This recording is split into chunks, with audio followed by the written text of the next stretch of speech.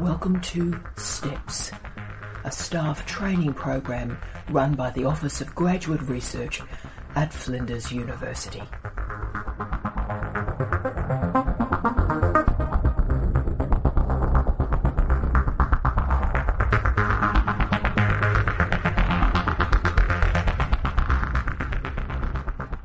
Hello, I'm Brabazon. I'm the Dean of Graduate Research at Flinders University, and welcome to this Staff Development STEP program. This is one moment, one training bit that when you combine with 4 other bits becomes an elective. So I hope you enjoy the session today, and has a very interesting and an odd origin. It's titled SOC, which stands for Significant Original Contribution to Knowledge, and I presented a student training vlog on SOC because it clearly is a moment in international higher education and a moment in higher degrees as well. And so I wanted to at least make sure the students were aware of the movement from the original contribution to knowledge to the significant original contribution to knowledge. And so I sent that out and about for the students. And one of my great colleagues, the wonderful Professor Ross McKinnon, on Twitter, bless him, he's a wonderful human being, and he's also one of our Deans of Research at Flinders University. And his comment on Twitter was, "Supervisors have absolutely no idea about this." Ross, you're a legend. And so what I thought I would do is just rewrite some of this material for supervisors so that we do know what's going on. It is a remarkable change. It is new. It's innovative. I only started to hear about this about 18 months ago myself. So let's have a think about SOC, the Significant Original Contribution to Knowledge, and get into it. And as I think we all know, the definition of a Doctor of Philosophy that makes it distinct from a Master's by Research is an original contribution to knowledge. So a doctorate offers originality within a knowledge system, whereas a master's synthesises knowledge. So originality really is the crucial defining characteristic of a PhD. But the SOC is a fascinating way of crystallising the doctoral project. Significant, original, contribution to knowledge. And by the way, I do disagree, I think, with SOC, and you'll hear about it in this training podcast today. But I think it is interesting. I think it's a fascinating way to codify doctoral education, but it does have some problems. So in this little presentation I'm going to do for you today, this quick 5 minutes, I'm going to take a really simple structure. I'm going to take each of the 4 words in the acronym, significant, original, contribution and knowledge, and render them resonant for the work we do as supervisors and indeed our thinking about the doctoral program more generally. But of course, just to be contrary, and there's actually a reason for it too, I'm not going to do the letters in order. So I'm not going to do SOC. In fact, I'm going to invert them and do KOS. KCOS. Just not as catchy, is it? So the reason I'm doing that is I'm starting with the least controversial term and moving to the most controversial term. So let's start with our least controversial term, and that's obviously knowledge.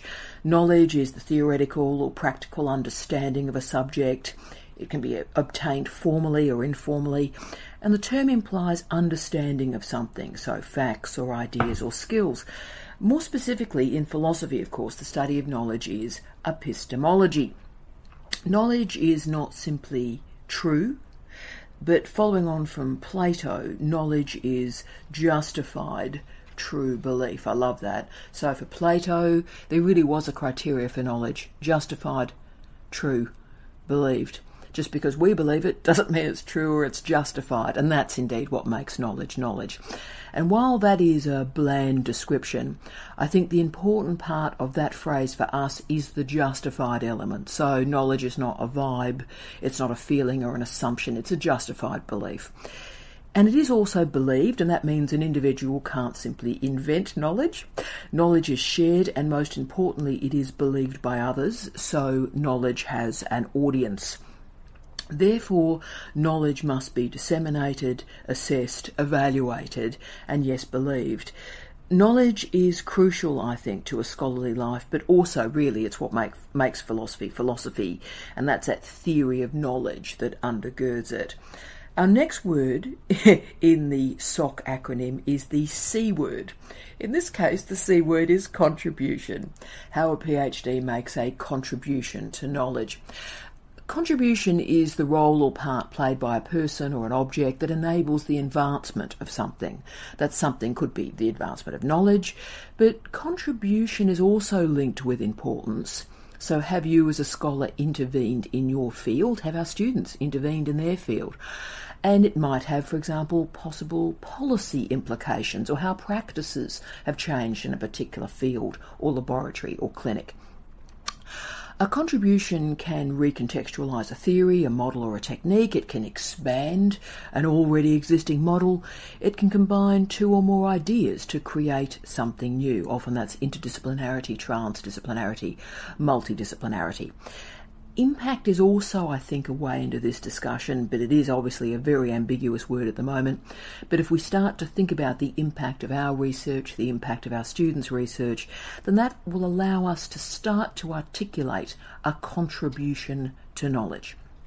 Okay, there's the C word. Let's do the O word, originality. A PhD must present, demonstrate and confirm how the research is original.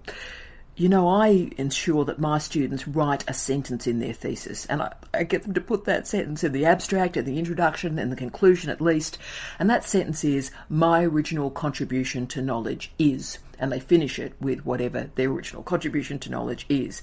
And that sentence is important because it means the examiner can see what their original contribution to knowledge is. So often we see with problematic examination reports, the examiners say, I'm sorry, I can't find the originality here.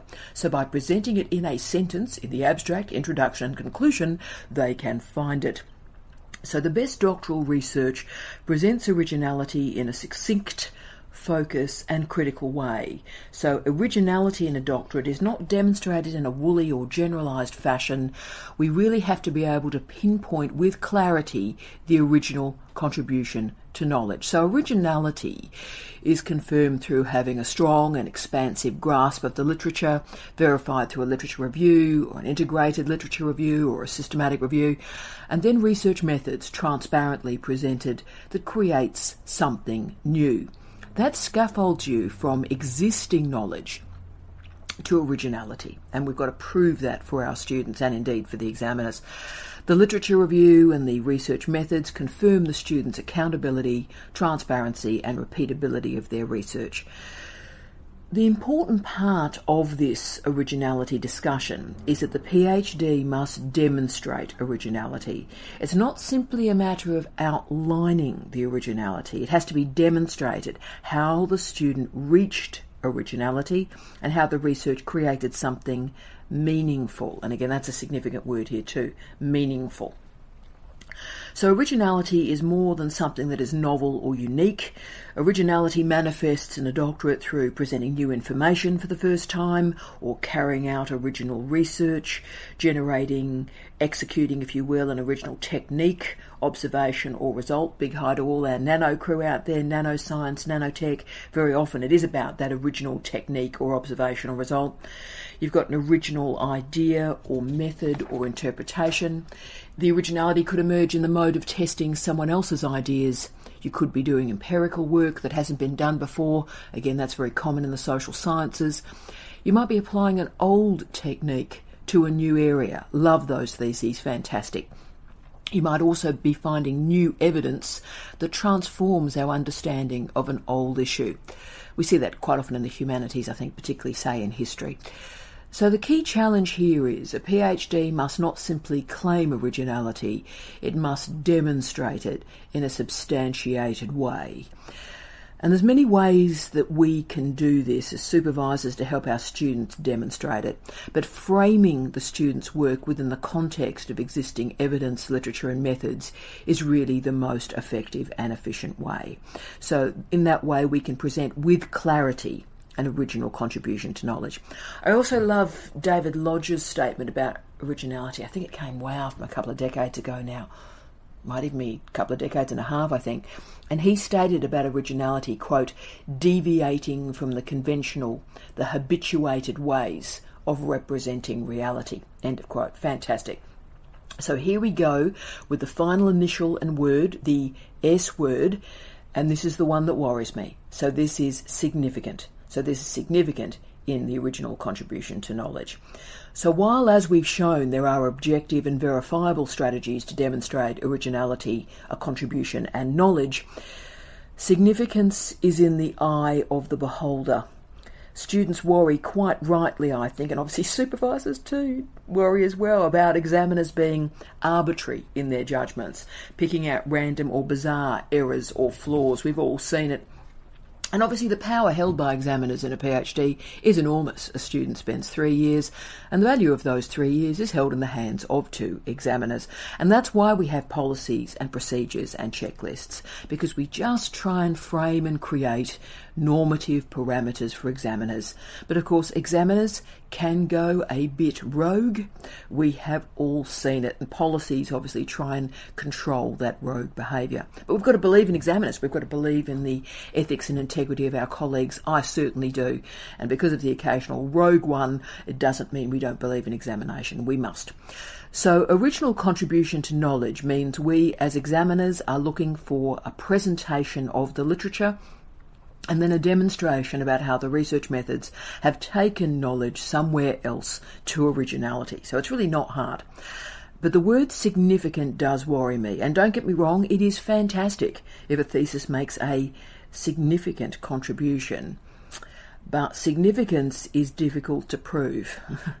And it's very difficult to verify. So as I was moving through the international literature to try and think about what exists out there to help students and supervisors think about significance, look, I found 4 clear strategies that are being used around the world to move us from simply thinking about originality to significant original contribution to knowledge. So here are the 4 questions or tropes or ideas that are being used around the world at the moment. So, getting students to consider the importance of their research questions. So explain why the research was worth doing, right? That's the first strategy to think about significance. Secondly, the significance of the findings. So why should the examiner care?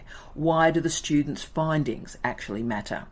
3, explain how your research has transformed theory. That's significance. And the 4th variable, and this is quite an interesting one I think, explain the generalizability or the lack of generalizability in the student's research. And both, of course, can be a sign of significance. So if we can break significance down a little bit, we can start to recognise that a student has made a contribution to research that is worth making. Here we go. So the research has value.